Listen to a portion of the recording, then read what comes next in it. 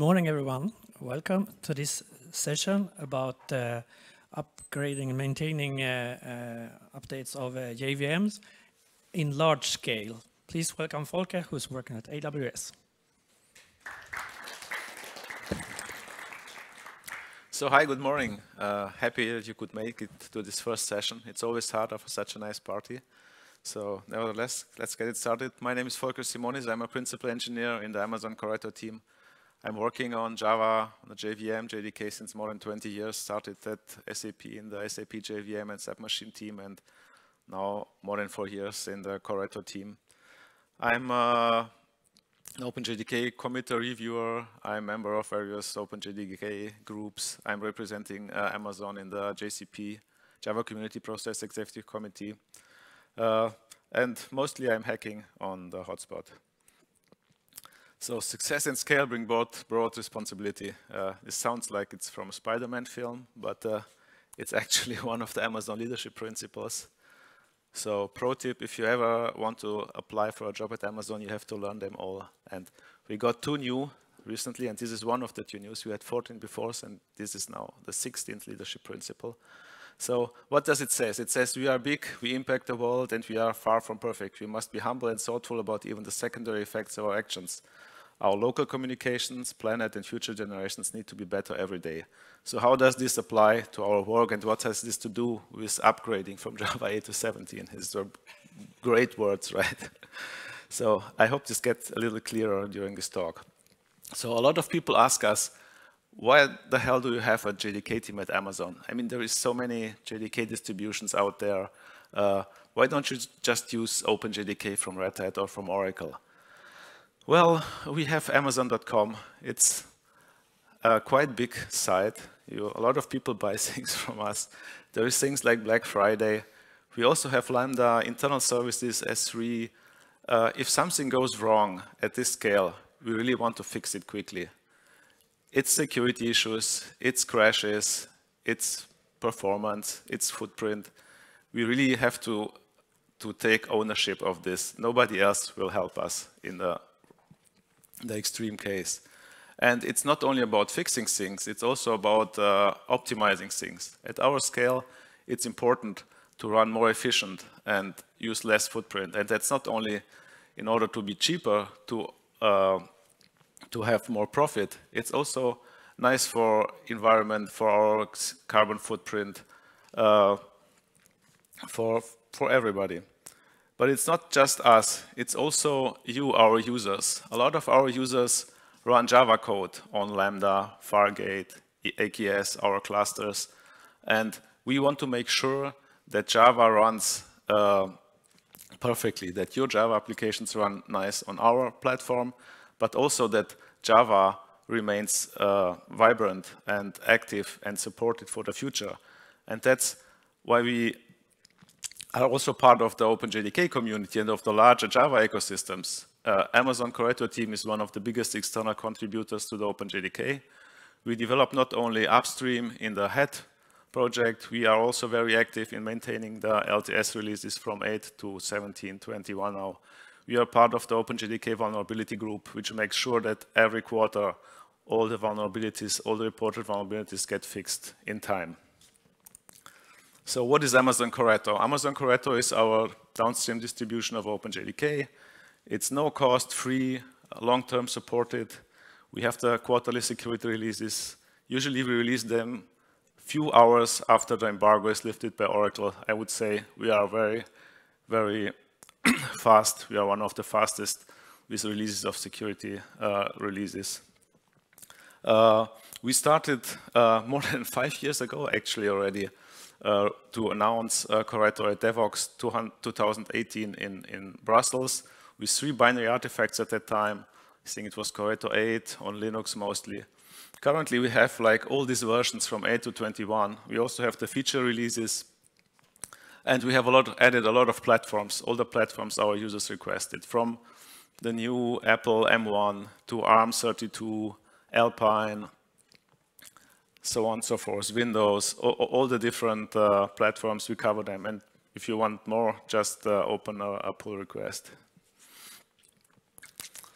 So one of the things we care a lot for is performance on ARM, on the ARM platform.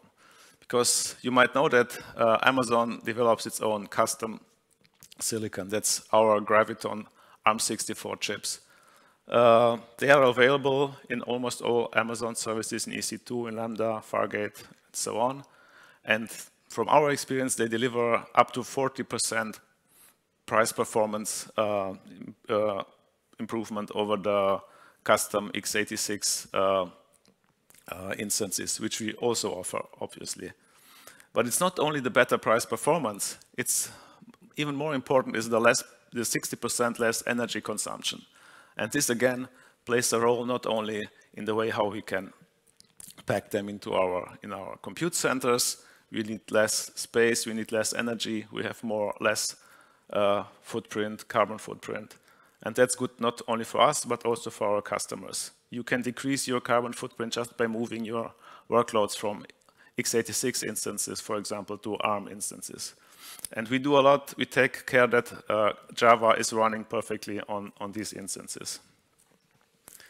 Amazon is quite big. We have a lot of regions, availability zones. This is just a diagram, and we are constantly growing. And there are restrictions. Sometimes we have no more place to put in more racks into our compute center. Sometimes we have place, but there is not enough electricity available. And then again, every optimizations we do in the JVM, even if it's just a few % better performance, this directly translates to less place we need, less electricity we need. And these data centers, they have like 10,000, 100,000 of computers. So a few % is like thousands of computers. It's like millions of dollars a year. Another benefit or another advantage we have is that we have these millions, really hundreds of millions of servers running Java. This means we can find errors which others maybe see once in a lifetime, once a year, once every 10 years. The JBS, the Java bug system, we will take a look at it later, has a lot of open bugs which nobody can reproduce. Because if you run 10 servers, you might see that every second year or so. We might see these errors every week, which makes it much easier for us to reproduce them, to pinpoint them, to fix them. I will show you some of the issues we fixed recently, which haven't been seen before that. So I want to go into details of this slide. It's just the AWS shared responsibility model with respect to security. If you're an AWS customer, you probably know this. It's what Amazon has to do to keep your cloud application secure, and what's the responsibility of the customer. But we have defined something we call the application performance shared responsibility model. So the community, like the OpenJDK community, strives for making the JVM and the JDK better. So it's the lower part, right? But it's not only the JVM, JDK. There's the different languages running on the JVM. There are the different libraries, like Log4j, JSON, a lot of hundreds, thousands of libraries. That's actually what makes Java such a great platform, because we have so much libraries. And we have great frameworks like Spring, Micronaut, I don't know, Jakarta. There's a lot of stuff. And all the community is working on improving this every day. We get new versions, and every new version has new features, but is also more efficient and faster. So that's our responsibility, to make the JVM and the platform faster, more reliable, better.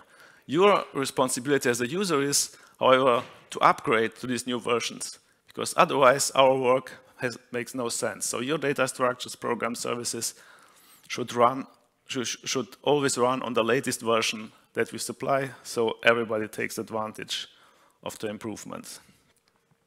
So obviously, not everything is perfect. We're not living in a perfect world. So upgrading has benefits, but there is also downsides. So let's start with the good things.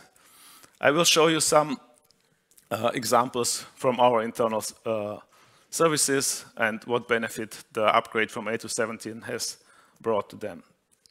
So this is a monitoring service which runs on almost every internal server in Amazon. It monitors CPU usage, disk usage, memory usage, and so on. and reports that into a central system.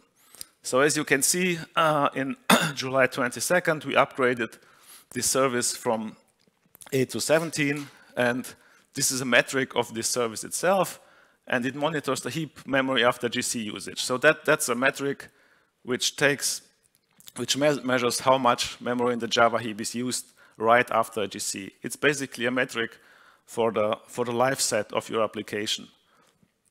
And as you can see, just upgrading from 8 to 17 brought a decrease of about 50% of the memory usage in the heap. That's massive. So for a service like this means they can descale the fleet by almost 50%. There's still some hiccup there, not sure what happened there. But like in general, you see, they can save half of their servers. Or other way around, they could go on smaller instances, which is basically the same thing, because then smaller instances can be packed more densely on the hardware, and the same effect. So you save money, you save costs, and again, you save footprint, CO2 footprint. And by the way, all these slides will have this P100 and P95. So P100 is basically the worst case. It's all the measurements we have seen. That's the percentile. P95 is like the 95 best measurements you get. So the difference between P95 and P100 is like the 5% worst measurements you see, and that's basically the blue part, and that goes down significantly. So here's the second monitoring service. Here, this service runs on 10,000 of hosts, 10,000 of servers. And by moving from 8 to 17, we got a 7% fleet utilization improvement. So again, if you run on 2 servers, 7% doesn't mean actually a lot. You cannot go from 2 servers to 1. But if you run on 10,000 of servers, that's millions of savings per year. And another benefit of moving from 8 to 17 for this service, which is not shown in this graph here, is the fact that they could improve their cold start fault reduction by 98%. What does that mean? Because this service is running on so many hosts, constantly some of the hosts fail for whatever reason. So we constantly have to start up new hosts of this service. And there is some time limits in which this new service, these new instances have to be online. And this service had massive problems with the startup time because it took a long time to start. And if the service was not available after a certain time, it was killed and then replaced by another one. So just by migrating from 8 to 17, these faults went reduced by 98%. And finally, the put latency, that's the time they used to write their results to storage, was also improved by almost 20%. So very nice wins. So here, the third example is a proxy server. Proxy service, we use a lot of proxy services inside Amazon to send data from one service to another, to get data from outside, from you, and route it to our internal services. And as you might imagine, proxy services are very latency sensitive because you have a lot of them, and the latency of every service adds up. So here, by migrating from 8 to 17, we got about 75% lower latency. The latency went down from almost 100 milliseconds to less than 20 milliseconds. And again, the team could have descaled their fleet, but because they knew that they were a growing service and they expected much more traffic to come in for the next year, they just did nothing. So they had no direct savings, but instead they could just keep their fleet for the next 1 or 1.5 years and handle all the incoming traffic without additional costs. So this is another interesting example I want to show you. It's an analytics service. Here we upgraded from 11 to 17. So it's not just 8 to 17. 11 is also more than 3 years older than 17, right? And there were a lot of improvements which went into the JDK in this time. So one of the things you should take from these slides is that when you look at your normal operation, there is not much improvement.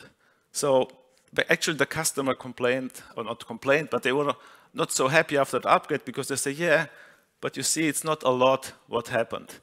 But where the new Java versions really shine is in extreme situations, when you get these spikes. So you see the P100 GC time.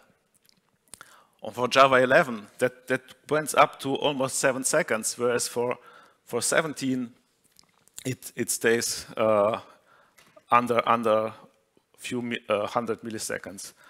The P100 CPU time, the latency, again. This was also interesting because this service ran in 2 availability zones and processed the same data in 2 different availability zones.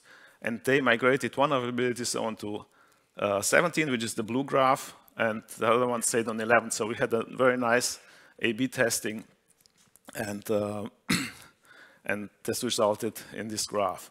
So when you are testing, test for the peak, for your peak usage, for the extreme situations, because sometimes you might not see improvements for the normal operation, but you should actually be prepared for these situations.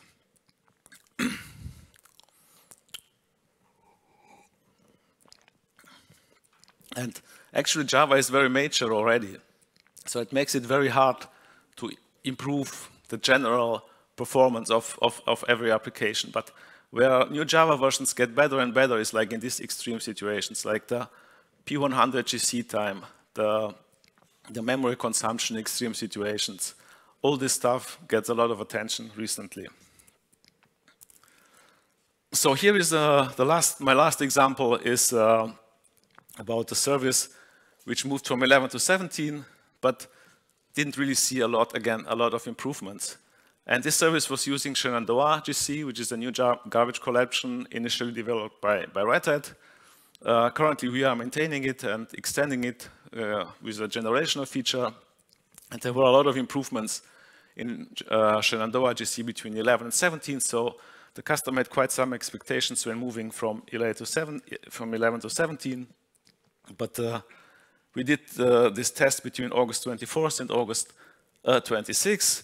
So I have to zoom in this graph to show it a little better. So again, we have here the P50, P90, P99, and 99.9% of the GC pause times.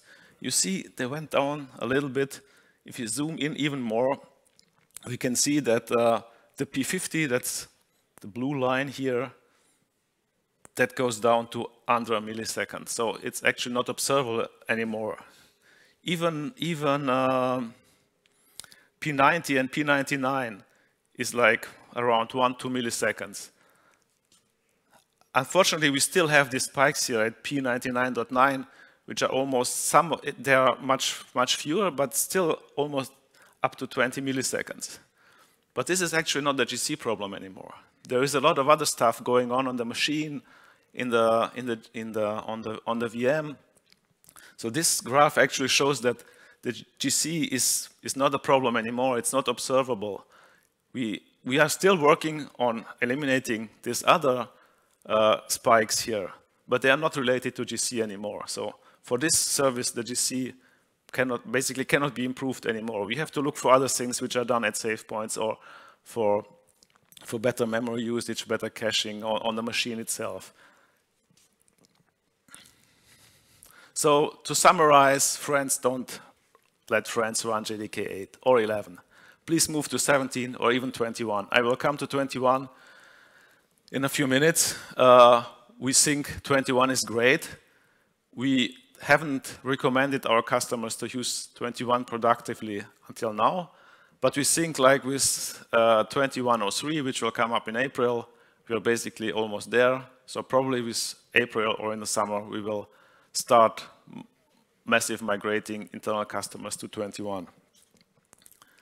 So what's the bad? Until now, I only showed you the benefits you get from upgrading, right? What is bad about that? So it's not really so many bad things, but as you all know, upgrading takes effort and you run into regressions.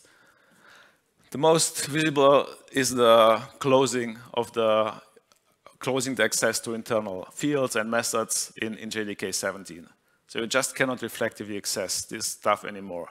And here we had one regression with a JSON library where we had where the application had a catch-all block.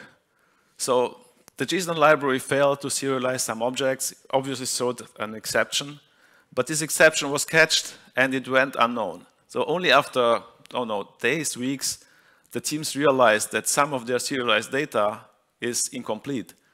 And then they start digging what happened. And they finally found in the logs these messages. So the nice thing is there is an exception thrown, but the JVM also prints these messages to standard error. So if you take logs, you should not just take them, you should also look into them from time to time. And especially when you do upgrades, like from 8 to 17, you should carefully watch what's in your logs and what's different from your previous logs.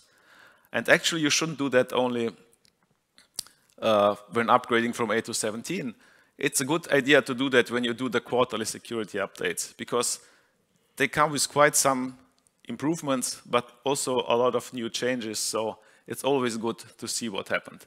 And then obviously, such a kind of error should have been catched by a unit test right in the first place, but as you all know, not everything is covered. So a test was added for this, and the problem was actually not that hard to fix in the end, but it shows what can go wrong.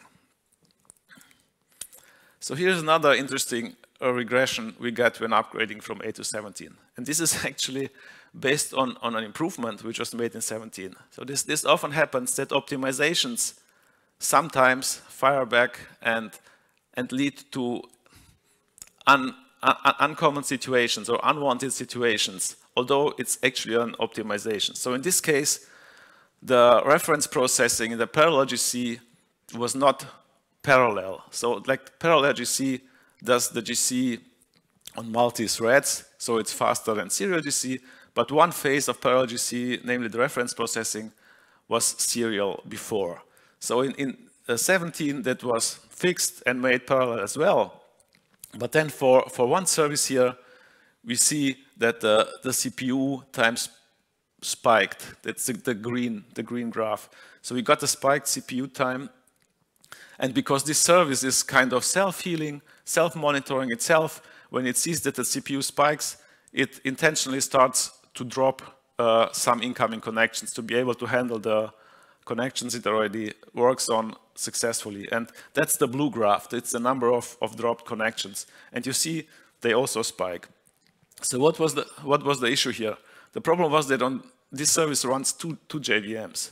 And because one JVM was now doing this parallel GC and this parallel reference processing in parallel, it used much more CPU than before. It was quicker, but during this short time where it did this parallel reference processing, the CPU spiked and the service proactively started to drop connections.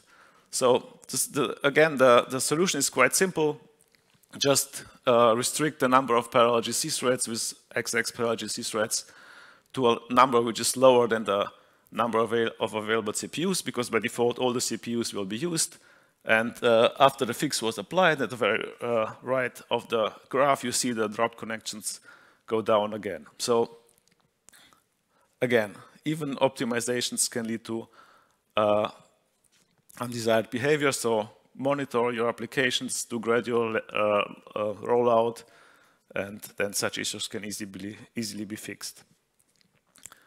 So what's the ugly part? Again, not really ugly, but there are still bugs in Java, even in older versions like 17 or 8.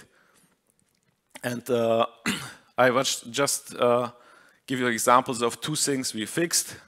So there was a problem here with async monitor deflation.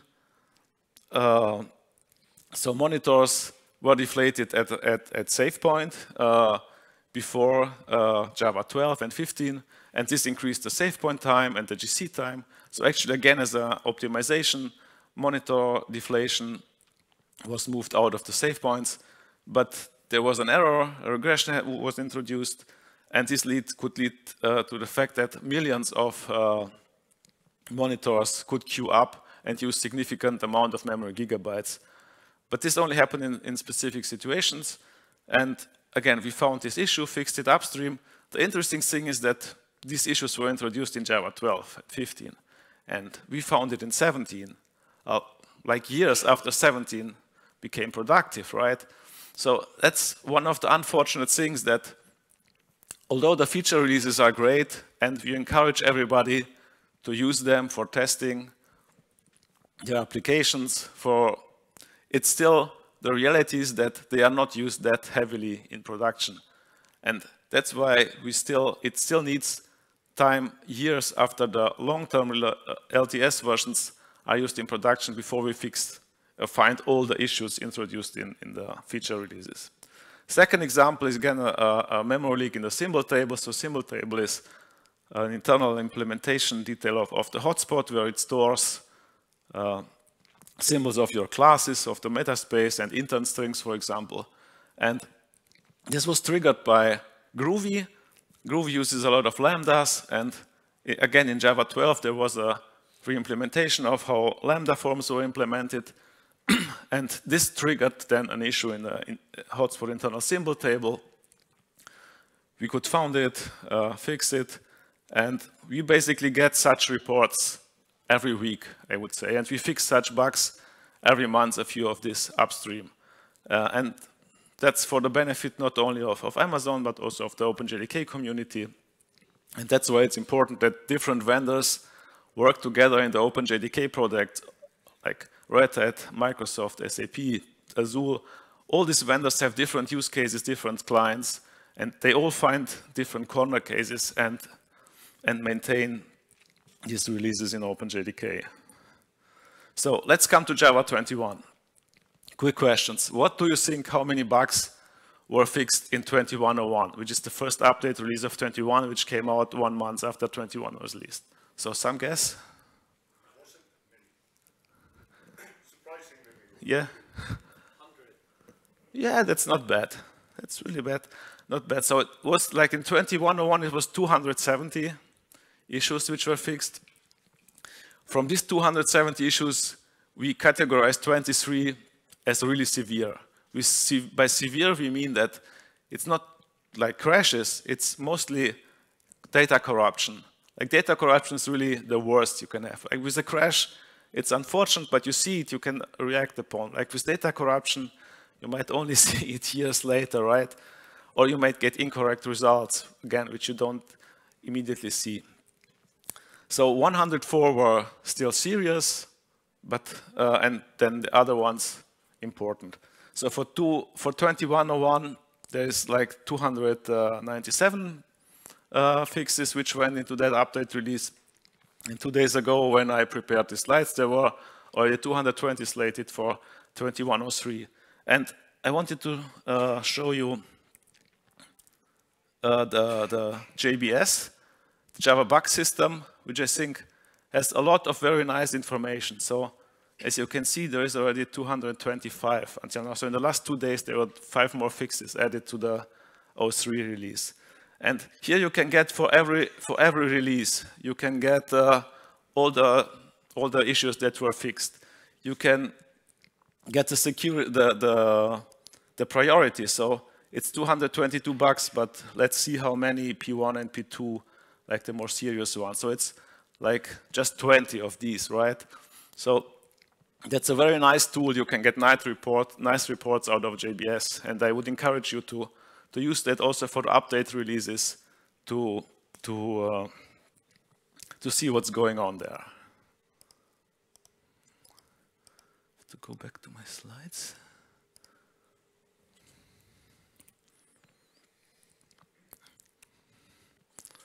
So now let's come to more practical things. What has to be done for a successful upgrade? Well, first and foremost, you usually have to upgrade your dependencies. Especially the testing and mocking frameworks, in our experience, causes most of the grief. So Mockito has to be updated, Lombok, guys, all this kind of stuff. The good thing is that almost all the community-supported libraries, meanwhile, have supported versions for 17. And going onwards, I think this situation will improve. Like the real big step was from 8 to 11, 8 to 17. The future upgrades, like from 17 to 21 and 21, 25, in our experience, they will get smoother and smoother. Then, obviously, strong encapsulation, what I showed you the example before. So either you have to fix your code to not use reflective accesses anymore, or the more short-term solution is to add exports to your command line. It's unfortunate, but we see that a lot of command lines get really long with exports for basically all the packages from all the modules. So that's a short-term solution, but in the long term, you really should rather try to upgrade to dependencies which don't need these reflective accesses, or fix your internal code. And then also remove the add exports from your command line to not maintain that, because then again, in a few years, that will become a maintenance nightmare. Then actually a good thing is that GC behavior got a lot better, and it's constantly improving. But still, it might be slightly different. As I showed you with the parallel GC, even improvements might result in problems on the application side. So you have to monitor what's happening and maybe slightly adjust your settings. CMS is gone, so, but I wouldn't cry for that, because like I remember like almost 10 years ago when Java 9 came out, there were a lot of discussions. I remember at Java 1, we sit together with the community. Google complained that they see like 10–50% CPU overhead for G1 compared to CMS, and they really wanted to keep CMS. I think these days are really gone. G1 improved so nicely. We haven't, I don't know of a single internal customer who used CMS and was reluctant to move to 17 and to G1, who is not happy that he did this move, and who didn't really get improvements out of it. So, and there is not only G1, it's also new collectors like Shenandoah and ZGC, which have even lower latency and even better characteristics. So just try it out. Maybe you can get rid of all your configurations, CMS and command line tweaking you have. Just try the default settings of G1 or Shenandoah, ZGC. For a huge amount of customers, that's already better than what they had before. And if not, you still have the possibility to fine-tune it. So obviously, the bigger you are, the more you have, the more, let's say, a lot of stuff, the more you have, the more complicated migration gets. So, for example, for us, we have so many different developers, so many different services, dependencies, open source, inner source. Most huge organizations have like custom build systems, deploy systems, test systems, which makes it harder to migrate. Internally, we have, for example, huge problems to increase the bytecode level of the libraries we build.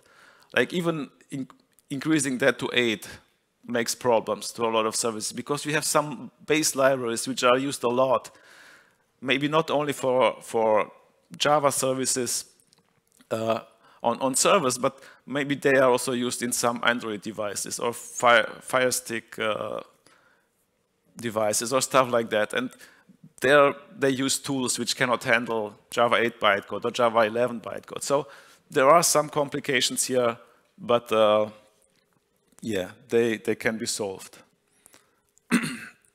And how to get future-proof? So some of these tips might actually be controversial, but it's at least our recommendation, what we see can be useful. Try to use less dependencies. While you're doing these upgrades, take the chance to remove unused dependencies.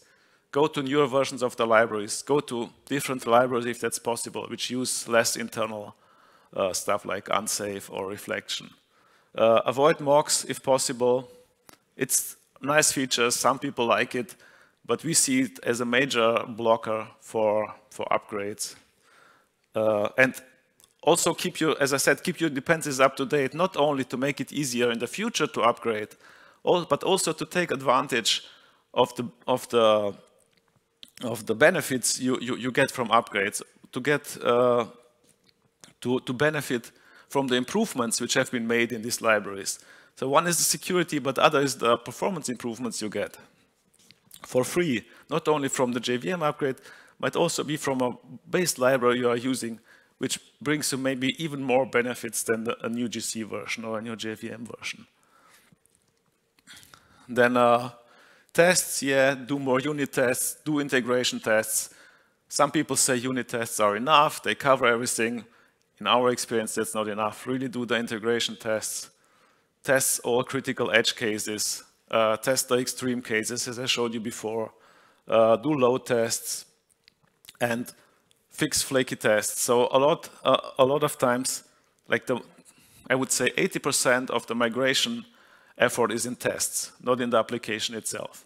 Because tests usually use even older dependencies, older libraries, and fixing them is harder. But once you're on the tests anyway, also take the chance to fix flaky tests, make them more stable, add additional testing.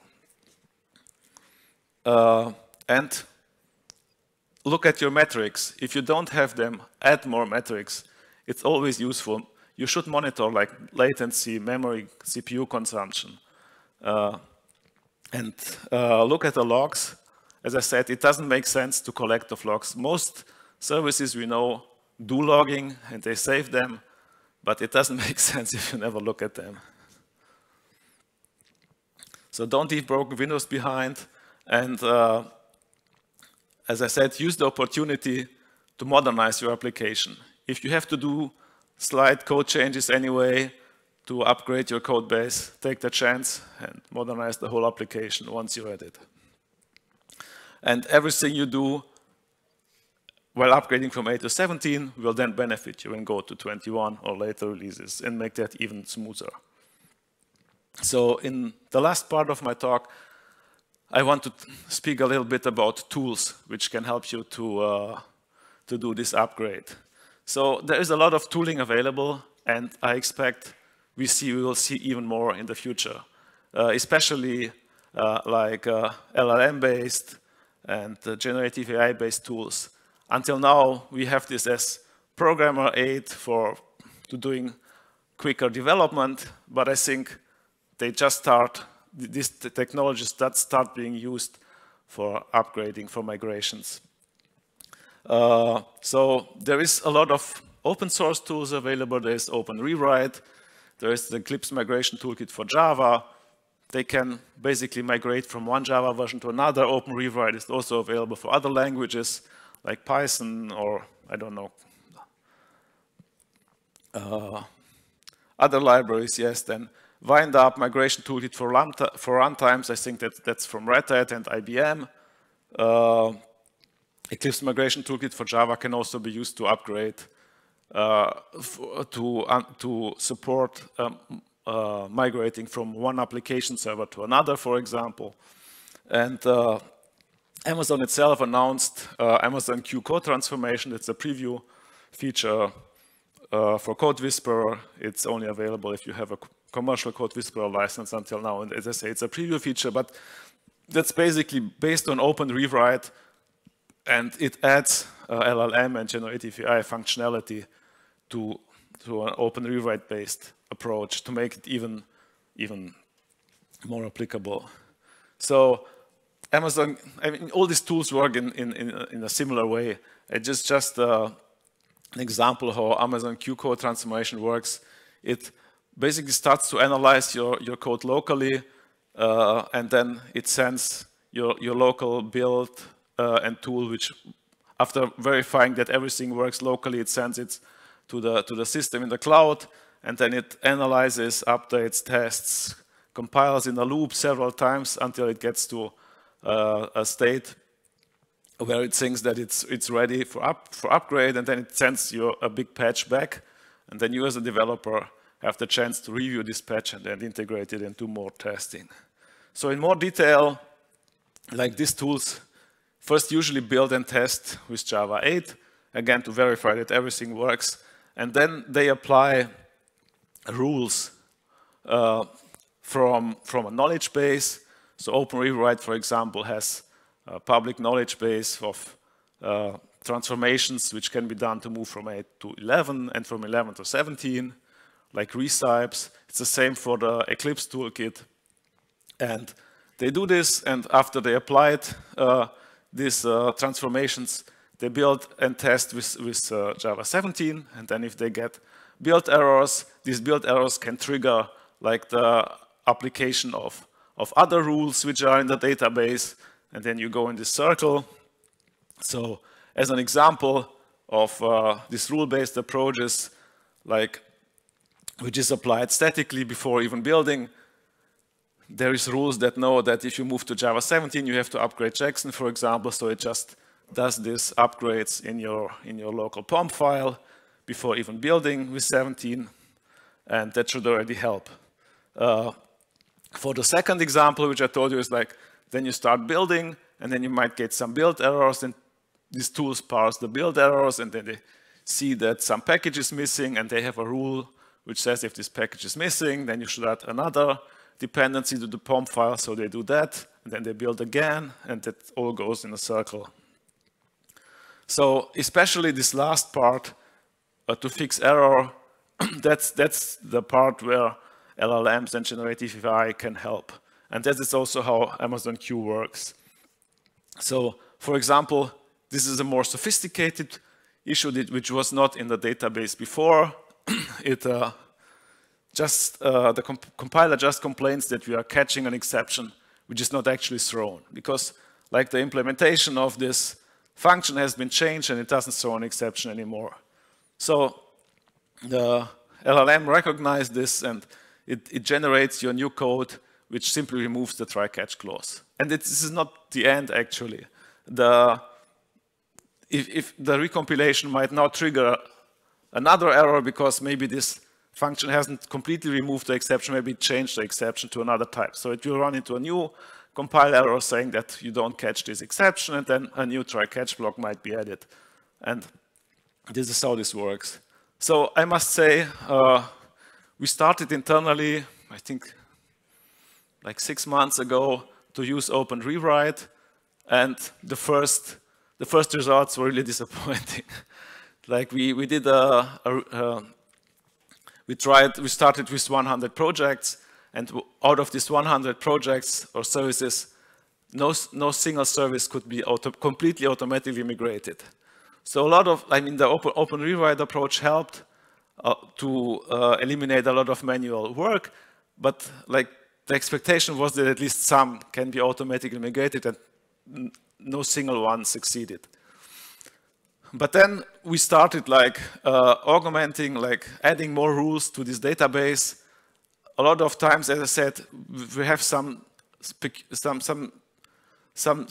some peculiarities which are only in our code base, which like an open source code base cannot cover. So you start adding new rules which you find which are significant for your own code base, and then the rules improve, and the transformations get better and better. And after a few iterations, we managed to migrate like 40, 50 out of 100 services automatically. And then just recently, we started to experiment with Amazon Q, which again started to improve the results. But again, it needs a lot of time to train these systems. And the more you train them, the better are the results. So depending on your use case and the size of the code you want to migrate, it might make sense to use such tools. Obviously, the bigger your organization, the bigger your code base, the more it makes sense to use such tools or to invest in improving these tools.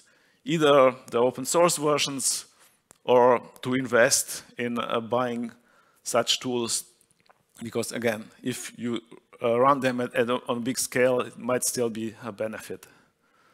So I think that's all I wanted to tell you. I'm happy to answer questions if there are any.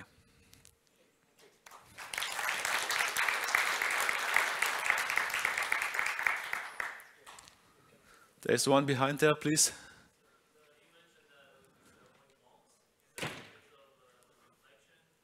Yes.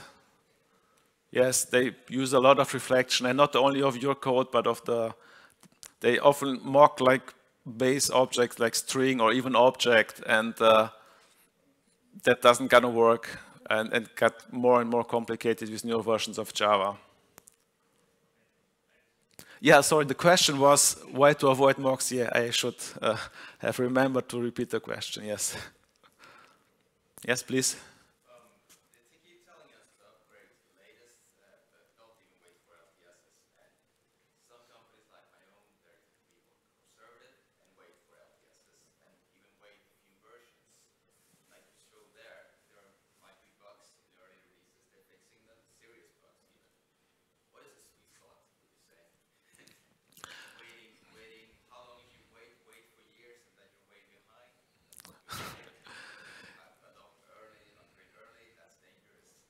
yes, obviously, yes. So the question is, what is the sweet spot? When to upgrade? If we upgrade too early, we might be the first who see these issues. So it's a chicken egg problem, obviously. If say everybody waits, if I now tell you that like the third update release, that's the sweet spot, and everybody in the community would listen to me and just upgrade to 2103, then obviously we get no benefit because nobody would find the issues in before. So, but like in general, as I said, you have to do some internal testing. If you're a bigger organization, if you have several services, you have to monitor. As I say, we encourage people also use the feature releases, just not productively, because we cannot support them. We cannot support so many different. We already support 8, 11, 17, 21. We just have we actually tried to do something like this midterm support releases. I think Azul tried that in OpenJDK to support like every second feature release for longer. I don't think it really worked out. It's too much work, but still, like, we encourage the developers to locally test their code with these feature releases. That already gives them a good sense, a good feeling of what change, of what they have to do.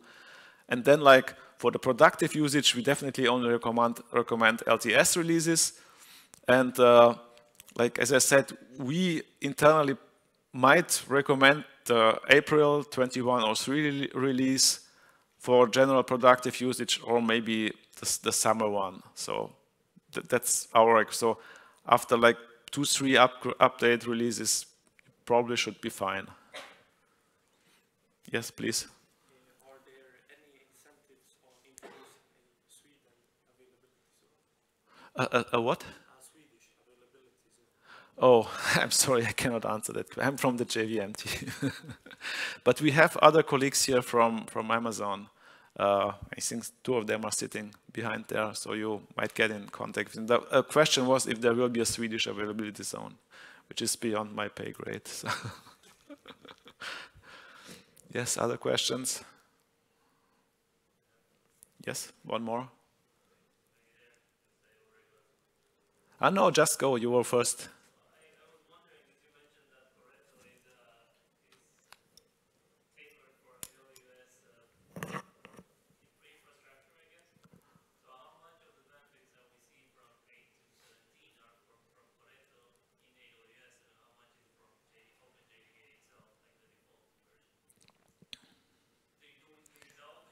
No, I mean, we only use Corretto internally. But Corretto has no extra features. It's intentionally, like, Corretto has no differentiating features. We are constantly discussing this. A lot of customers want us to put more features into Corretto, whereas other customers are afraid to get customer login, vendor login if we put features in Corretto. So currently Corretto is really 100% OpenJDK. The only thing where Corretto sometimes differs is if we manage to put a fix in upstream into the update release, but it didn't make it to the cut for, let's say, 17.0.11. We know, like, the update releases has 2 repositories. The one is called, for 17U dev, which is the development version of the update train, and then 17U. And every 3 months, there is a branch from 17U dev to 17U, where the update, the following update release is stabilized. And if you don't make this cut, your fix won't be in the next update release. Sometimes, if we manage to put that into the dev release of the update release, but don't make the cut, we might put it one release earlier into Corretto. But apart from that, we don't have any other features. And all these numbers you will get no matter which OpenJDK release you will use. The one from Eclipse or Azul or Microsoft or SAP, you always should see the same results. So I think you had one more question. I just wanted to mention what I know about the Amazon Availability Center. It's actually being investigated. I don't know the status, but there's this thing in northern Sweden where Facebook and like lots of other huge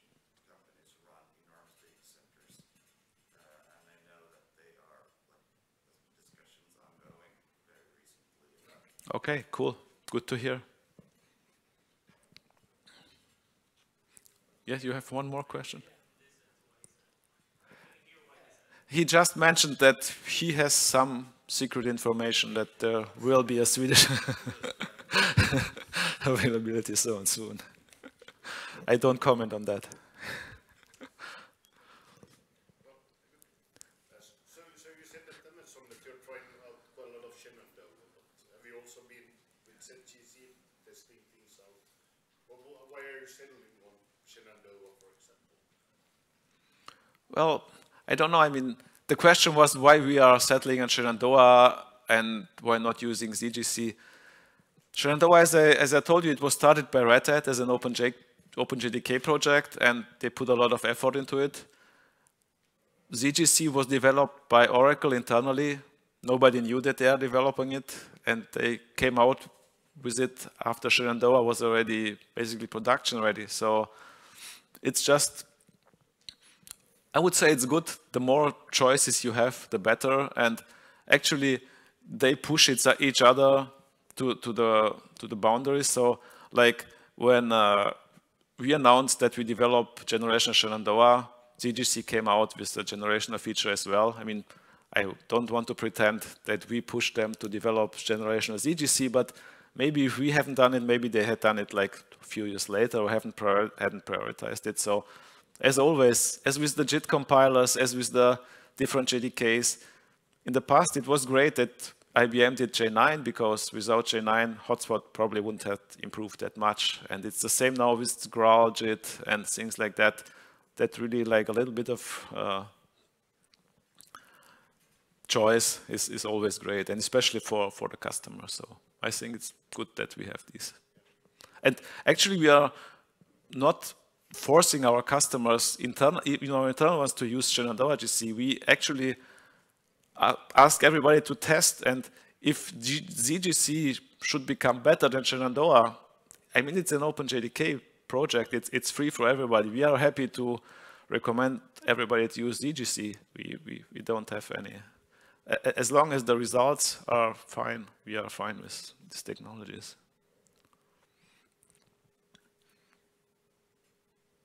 Yes? I didn't want to interrupt, but we have a region in Stockholm, actually, so it's called EU North 1, so we have that covered for a couple of years already.